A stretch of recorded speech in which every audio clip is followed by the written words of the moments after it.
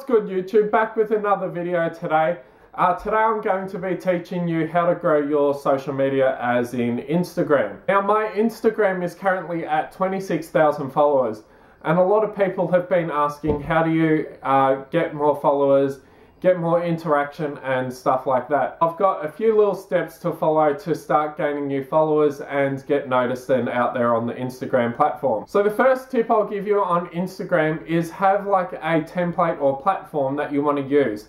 So now my whole page is just purely in the fitness category. So I post a lot of fitness, protein, workouts, etc. Now if you're in beauty, you want to post all in beauty.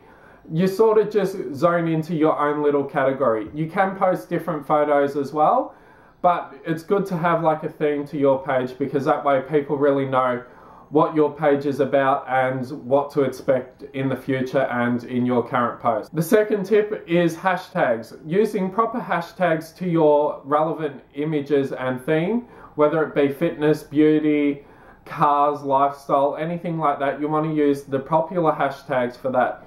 So you can go onto Google and search up popular hashtags for gym, beauty, fitness, anything like that, and it will tell you exactly the popular hashtags.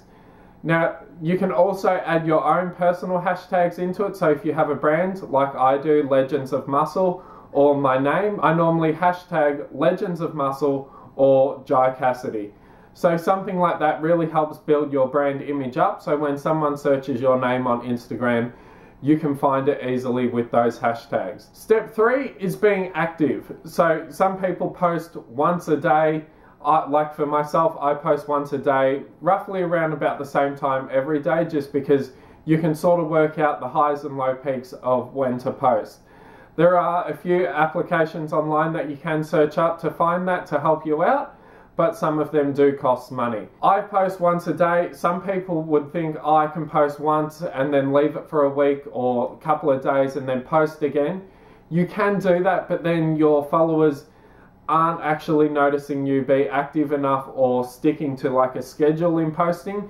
So a lot of the big accounts post normally daily or every second day or something like that, to really start getting into the heads of their followers to know when they post and when to expect a new image, video or anything like that up on their new page. Another tip is posting really good quality pictures. Now if you post up an image that's quite blurry and distorted or something like that, a lot of people won't interact with it because it's a dirty type of image. You want a clean, crisp image. You can add some effects, filters, different little things like that can help enhance your picture and really bring out the full potential of it. I like to edit my photos online sometimes before it. Sometimes my phone takes really good photos and it has, if you've got the latest iPhone, the depth effect to it, and that blurs out the background all around me. And that really adds that like depth in the photos that really connects with some people when viewing it off their phone. Now you can use some little applications to correct your images or just blur out the background. So if you've got a pimple or anything, you can get rid of, and that just really brings out the pictures. I don't classify that as Photoshop. I just classify that as creating the best image possible for your audience. Unless you're photoshopping abs or making your chest or anything like that bigger in your photos, then that is classified Photoshop. But if that's what you're going for on your page, by all means go for it. Hopefully all of these tips help you out in the future for growing your Instagram. Be sure to check out mine at Jai Cassidy Fitness. I'll leave a link in the bio or to pop up right now, and go check out all my other Instagrams, as they've got a lot more followers and you can sort of see the theme I run with on each of them. As always, be sure to hit that like button if you enjoyed this video, and be sure to subscribe. Thank you for watching. See you tomorrow.